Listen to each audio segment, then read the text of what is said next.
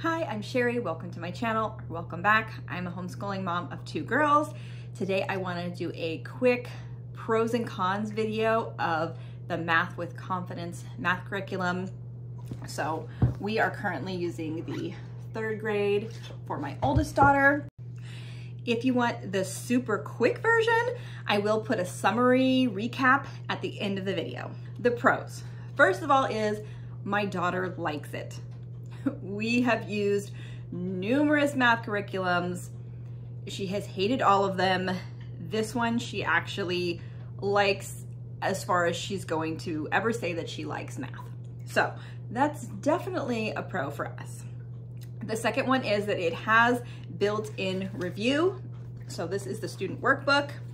Every lesson has a lesson page that goes along with what you're learning, a practice page for them to practice what they just learned, and then a review page that's going to review topics from the previous lessons. So my daughter really needs constant review or she forgets things, so that is very helpful. It also helps me stay on top of things that she's forgotten or that we need to go over again. And then the third pro is I like that it teaches various strategies. It rarely is going to tell you this is the only way to do this problem. Sometimes even within one lesson, it will teach you 2 different strategies and then it tells you to pick which one makes the most sense to you and use that one going forward. Or it will teach one strategy and then later it'll teach some mental strategies.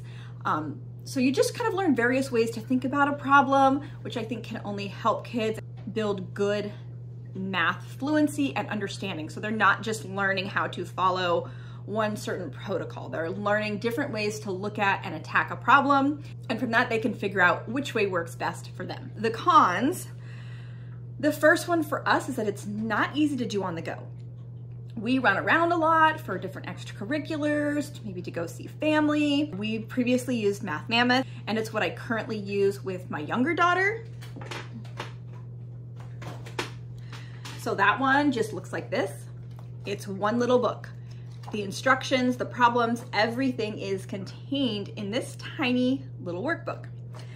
Math with Confidence, you need this teacher's guide, which is giving you all the instructions for teaching the lesson. Then you need a student workbook. So there are 2 of these for each grade. So those are at least a little more manageable because it's split in 2. And then you also often need some sort of manipulative to do the lesson because there are a lot of games and stuff in here. That's also maybe another con for me because I don't really like a game heavy curriculum, but it does actually work for my oldest, so I do it. Now, you don't need a special manipulative kit necessarily. A lot of times you can use things that you have at home or easily available manipulatives. But especially like in the 3rd grade, we're using a lot of base 10 blocks. We're using money. We might need a clock. For games, you need playing cards or some little bingo counters. There's just always, almost every lesson requires some manipulatives. So, in order to take it with you, you need 2 books plus whatever manipulatives, and it's kind of a lot to take on the go with you. My other con is sometimes it feels a little light on problems for me. There'll be a few within the lesson and then there's a little bit on the practice page, and sometimes it'll even say like we've combined the practice and review for this lesson because they did so many problems in the lesson. But it usually doesn't feel like that many problems to me. So for my daughter who needs a lot of review, sometimes I wish there were a few more problems for her to work through because it feels like about the time she's getting the hang of it, then she's out of problems. And we only do our math 3 days a week because we have an in-person class 2 days a week. So if we do a lesson on Monday and she's just starting to get the hang of it, and then we don't come back till Wednesday, and now there might be some problems from Monday's lesson, either we're building on it on Wednesday or it's showing up in that review, but that's 48 hours and she can forget what she learned in 48 hours if she didn't really get it cemented in. So sometimes I wish there were a few more practice problems. It feels just a little bit light sometimes. And the other con for me is that I don't really find that you can combine lessons. Again, we do our learning only 3 days a week.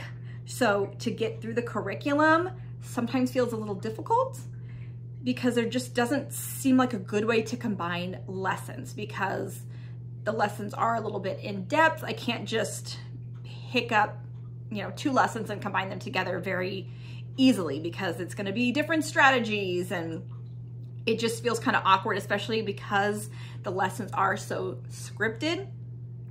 I have not worked out an easy way to combine lessons if I feel like we could. Honestly, most of the time when I look at the lesson, it doesn't feel combinable. So those are my pros and cons. So let's do a quick recap. The pros for Math with Confidence: my daughter likes it. It has built-in review, and it teaches various strategies for how to work out the answer to a problem. The cons for me are, 1, it's not easy to take with you because there are so many parts. 2, sometimes it feels a little light on problems, and I wish there was a little more work involved in each lesson. And 3 is that I find it is hard to combine lessons because they are scripted and so in depth.